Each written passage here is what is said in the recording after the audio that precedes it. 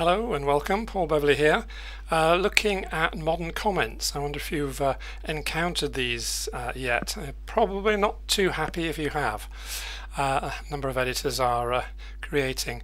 One of the problems is that they don't seem to work with auto text if you're in the comment boxes, and they certainly don't you can't run macros in the comment boxes.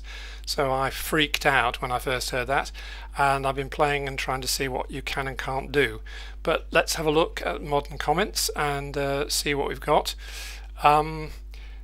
If we just make that a bit smaller, we've got a track change there, and the I'm calling this 3-lane highway because we've got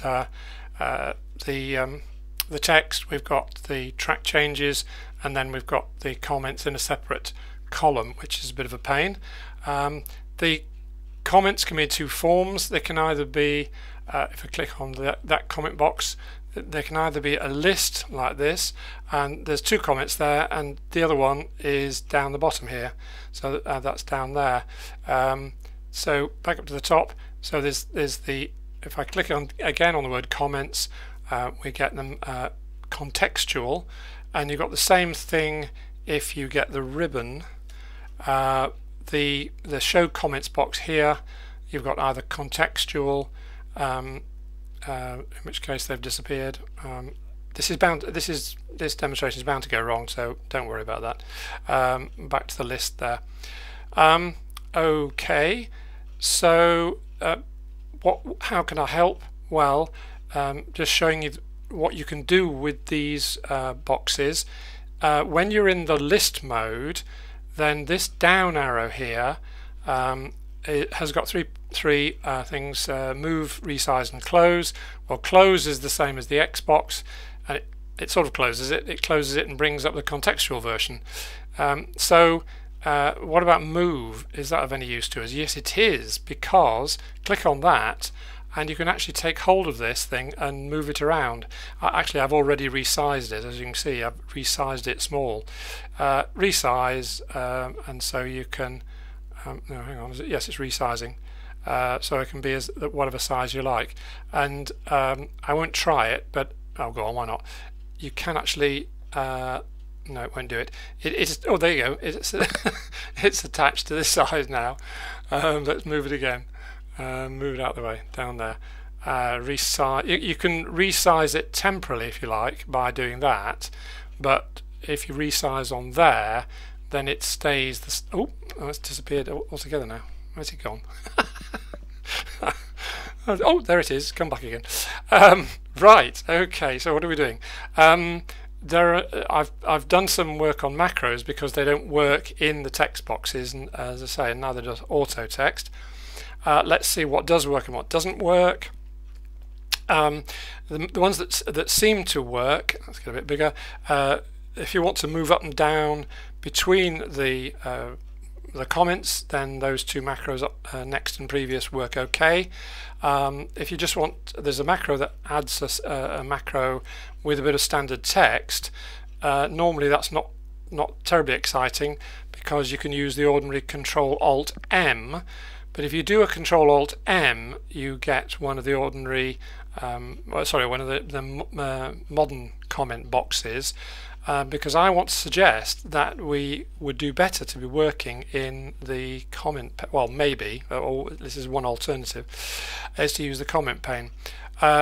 I was worried about scraping comments out, but the comment copier and the collect tabulated both work okay, so that's good.